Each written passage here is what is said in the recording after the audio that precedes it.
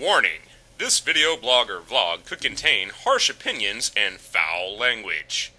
If you do not appreciate said content or material, well, you could just fuck right off.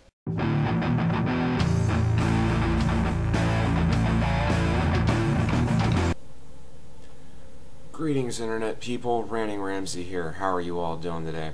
Now, I know it took a little bit longer than expected, but as promised in my previous video, getting on with some rant requests that have been sitting in my inbox for quite some time.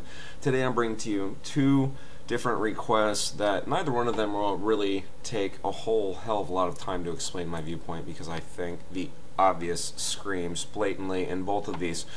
So without further ado, I said that like a Frenchman. Somebody kill me.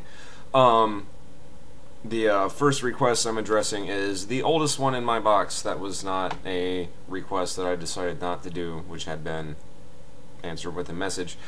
Is sent to me by New Goblin 36, if his channel still exists at this point, which I assume it does. I probably should have done my research a little bit better and checked it out. But it's linked in the description, and back in April, on the 16th of April of 2010,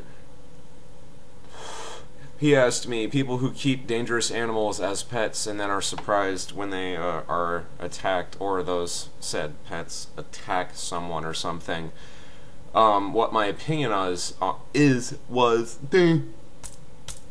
English is not my friend. I swear it's my native language.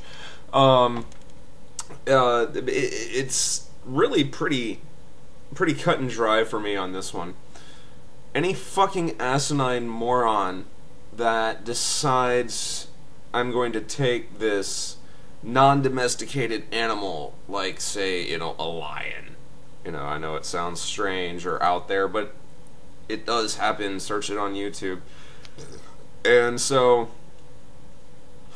person X decides to acquire this lion and raises it from a cub, and then somehow is completely and totally shocked and amazed when said lion eats their baby.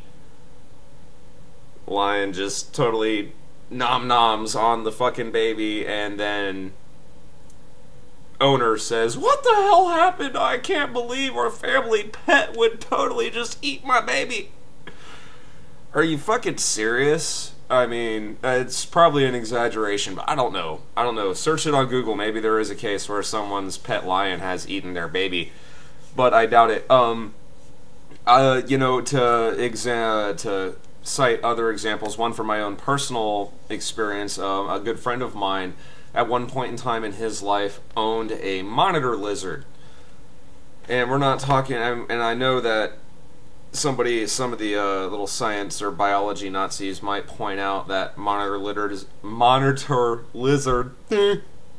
once again, English is not my friend, is kind of a blanket term. There are over like 30 different types of monitor lizards, but he had an actual, I think he said he had a Nile monitor.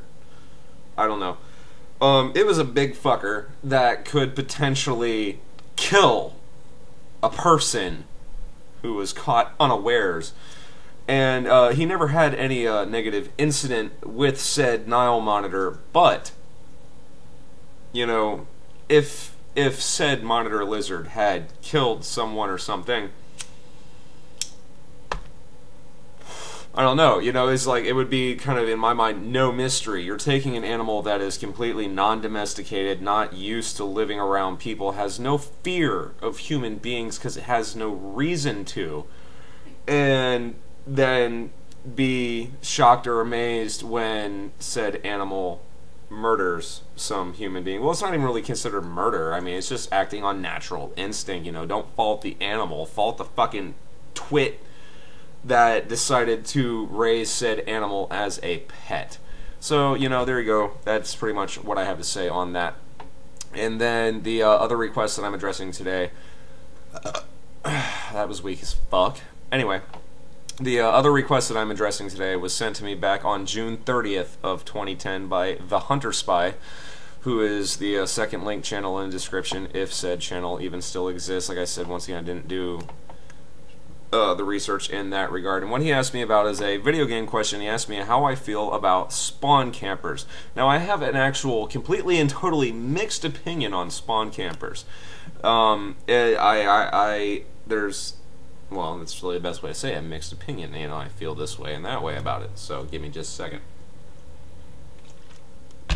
Alright, so, of course, when I'm doing poorly in a game, that's a respawn type game, and you have the ability to be spawn camped where there's no wandering spawns.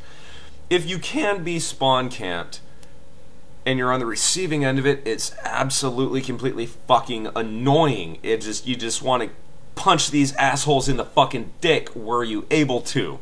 Obviously, you can't. It can't be done at this moment in time. Maybe if we have teleporters at some point in the future. I don't know. Anyway, so on the receiving end of spawn camping, absolutely fucking annoying. But there's a side of me as a gamer who's been doing this for a very long time that says you kind of got to give these people credit for at least being able to get in a position to spawn camp you, especially if it's like half the fucking opposing team doing it.